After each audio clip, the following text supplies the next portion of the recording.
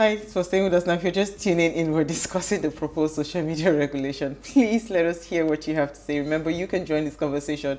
Tweet at us at Plus TV Africa or at Wish You Africa One with the hashtag Wish Show, or send us an SMS or WhatsApp to 081-8038-4663. Why am I laughing? Now we still have our guest with us, JJ Wojua.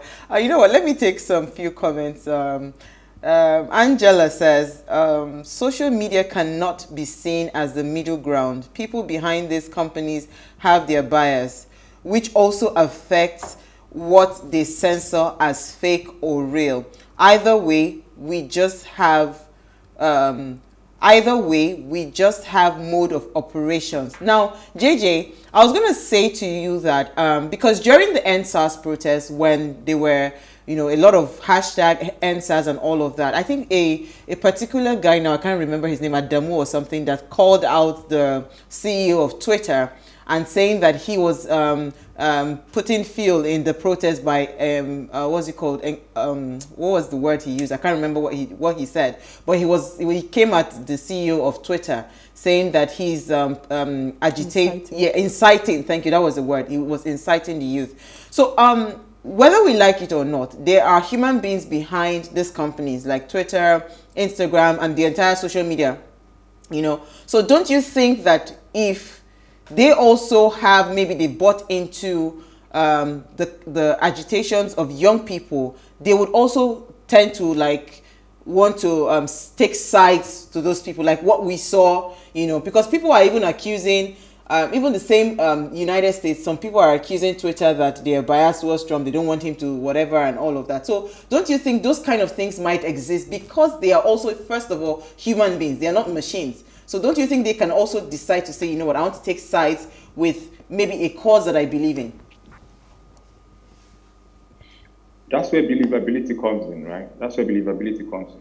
So there are several media organizations in Nigeria, several ones, and they don't have the same level of, there are people that will listen to the news on a media platform and then go to another media platform to confirm if it is true. Sure. There are people like that. There are some Nigerian platforms that if I hear a particular news, I still have to go to a particular platform to go and check if it is true. That's where believability comes in. And I'm sorry to say, anybody who believes the Nigerian government better than they believe Twitter, they have a right to. But I think if you did a regular start, people would ordinarily trust the Twitter platform.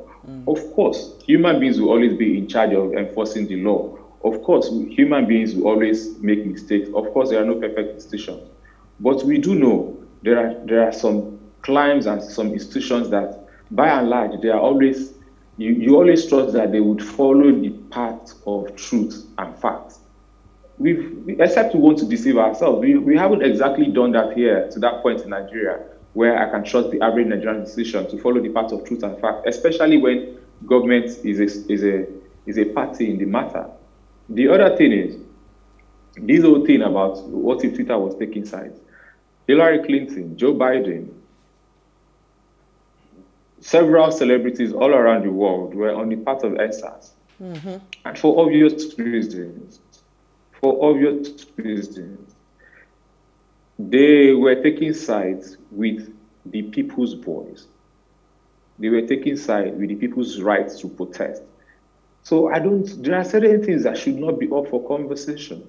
People should have, it's not just enshrined in the Constitution, it's one's fundamental human rights. You have the right to protest. It should not be something that somebody should say I wouldn't even want to have a conversation about, I don't know what you call it, whether Adamu or whatever it was. I try to focus on important people and important matters during this particular answer thing. So I really didn't pay attention to this person.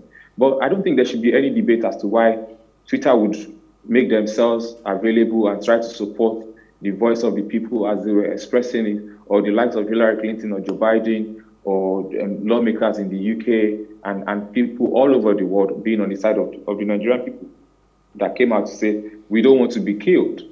Since forgetting about even the subject of why they were protesting, their right to protest is sacrosanct. True. It is sacrosanct, and that's what you have to first of all understand and accept, that this is not anybody taking sides. There is no sides when it comes to fundamental human rights. There's only one side. There is no this side or that side. And that's the side of justice. They stood with that side. That's before you even start to talk about the subject of the protest. Because which was people saying, don't kill us. Sorry to cut you, because we have very little time left. If you were to propose something to the government, because do you even think at all some level of regulation should be present? That's the one question. But if you were to propose a more... There's already regulation. Yeah, which you have mentioned, yes. Regulation currently exists. Yeah, which you have mentioned. So if you were to propose something to the government about, how to go about controlling and managing information, what would that superior argument be to say, you know what, this cannot work like you're doing it, but I can propose this and this to you as a government? Number one, why are you controlling? Why are you controlling? Why should you be controlling? It's not in your hands. Government should put out the information. If misinformation thrives in the absence of information, one, and then secondly, when a government has been known to repeatedly tell lies. And this is not specific to the APC government. This is specific to the Nigerian government through the years. So this is not about APC as an institution or Buhari as a president. This is about the Nigerian government through the years, right? So the first thing is for government to look at itself. If you're coming to equity, have you checked your hands? Are your hands clean? Because the government's hands are really not clean. I watched a video the other day where the Minister of Information repeatedly was denying that he knew anything about the social media bill. Something that was ubiquitous. It was all over the place. And he was repeatedly saying he didn't know anything about it, didn't know anything about it. So let's make it easy for ourselves. The government should look at itself and ask itself, why are people agitating? What are people asking for? Why don't people trust government? What can you do? Take, for instance, you said you've ended SARS. People got killed. Who is being prosecuted? I've not heard of any police officer being arrested. The only thing I hear every day is one protester being arrested here and there. Well, today, Lagos State ordered for over 250 protesters, SARS protesters, to be released. That's not a sign of good faith. So when next week or next month or next year, people come out to protest and they refuse to go in, you're not going to blame them for refusing to go in, because government, again, as with NSAS, has shown that you should never trust them. When they tell you, go in, we'll do the right thing. These are the things that count. These are the things that make things. Nothing happens in isolation. The reality we face today is they are of the outcomes of the past. They are of the result of the consequences of the actions that we took yesterday. You've told people to go back indoor. You told people that you sort their problems, and all you're doing is just arresting these protesters after they've gone in. And then the police people got killed. People didn't just die during the protest. They got killed. Nobody has been arrested. Nobody is being prosecuted as we speak. How do you expect me to trust that government? How do you expect me to believe that that government would be looking to do the right thing with respect to regulating my voice? I'm sorry, I can't. And every Nigerian should stand up against it. And I should also say, though, that no matter what the government does, you really cannot stop your people from voicing out. You can't. To do that, first of all, you have to by yourself dismantle the democracy, because it is inherent in democracy, including a nascent one like Nigeria. The people must have a voice. They must have the right to express that voice. And social media is just one of those places where they are able to express that voice. And you shouldn't do anything about it, but even if you do, you'll find out that you'll be met not just with resistance, you'll be met with the creativity of the people and their ability to jump over whatever barriers you put in front of them, because the voice of people will always, always, always be expressed. Yeah. That's an interesting conversation. You have some comments? Yeah, so we have a comment here from Sally who says, in a world where traditional media can obviously be controlled, we need some level of uncontrolled platforms for democratizing information. Social media ensures we have that platform. So I think that's largely in agreement with what you were saying. I think that for me, the question I would ask, because it seems, and it's the same question I ask when I say, what is the plan when we go out to protest? So I agree that you have a voice, and I agree that we can all protest. But what is the plan? Do we intend to protest until February 18, 2023 in terms of getting somewhere in this conversation? So for me, I'm always very solution driven. So if we are at a standstill or at a point where the government says we want to, or we can see that there's a need for a social media regulation, can we not then whether or not, and I fully agree, we were having a conversation before we went on air about the fact that the problem here isn't necessarily the social media regulation. The problem is a lack of trust between the government and the populace. So when we look at this social media regulation, we don't find a place where there is a huge problem. The only problem that I see is ambiguity that says, how do I define these things that causes, what was the word that was used? I think it was embarrass, like to embarrass the government, that was put into the bill. So there are all these things that seem very ambiguous, and it's in this ambiguity that the government is empowered to then use it for their own nefarious, purposes, if you want to call it that.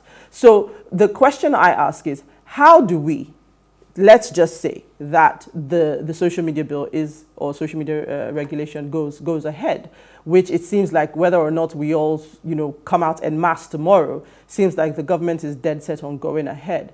How can we come to some middle ground that says, look, what are we going to do? If you say you must pass this, what voice can we have in that process? I know you say there's no point, but what can we actually do? There's no middle ground when it comes to expressing my voice as a citizen. There's no middle ground. There's no middle ground. And I don't speak for myself, I speak for the average citizen. There's no middle ground when it comes to your ability to voice to speak your mind as a citizen. There's no middle ground. It's not a negotiation we're not discussing, trying to negotiate with terrorists, whether if they stop killing, you give them 20 years. We're negotiating human rights. We're negotiating free speech. There's no middle ground for that because it's not even negotiable, right? So government can go out of its way to do what it has to do. I'm hoping that the Nigerian criminal justice system will be able to stand up against it when people go to court and say, these are things you just cannot do. But even if the Nigerian criminal justice system doesn't do it, let's not even forget that the internet is not in the control of the Nigerian government. There are several governments that have tried to run the internet to control it. What's happened is that the diaspora stands up strong against them and they embarrass them immensely. And I really don't think that the Nigerian government and the people in the Nigerian government want to put themselves in such a situation where when they travel out of the country, they are dragged by international organizations. They're dragged by all these multilateral organizations and even the Nigerian diaspora, asking them, why are you gagging the voices of the Nigerian people? But I need to say again, there's no middle ground. And then someone mentioned that, are people going to protest to February 2023? I don't know. It's not my decision. I think that there's room for protest and there's room for going to sit down, to plot, to strategize, to know what to do. But I'm not going to tell people, oh, go, don't protest again, whatever. I feel like it's an individual decision. And for those that have been able to form groups when they do these things, also they will sit down and have that conversation. I personally think that there's room for protest where you give voice to an issue, you have that issue amplified and you bring that issue to the fore. And there's a place for now sitting down to ensure that the things that you ask for are now deployed in policies and laws. And sometimes those things don't happen out there on the field. So I don't personally expect that people will continually be out there protesting. That's not my strategy as a person. But I also respect the right of anyone that insists that they want to protest from now till the end of time. It's within their rights. It's just within their rights as citizens of Nigeria and as human beings. Okay, so this is a comment from Rolake. She says, we need some bit of control and should have clarity on what control means. We have too many fake news as well as transparent views, but it cannot go on without some form of control. So this person says, I stand by control. That's this person's comment here.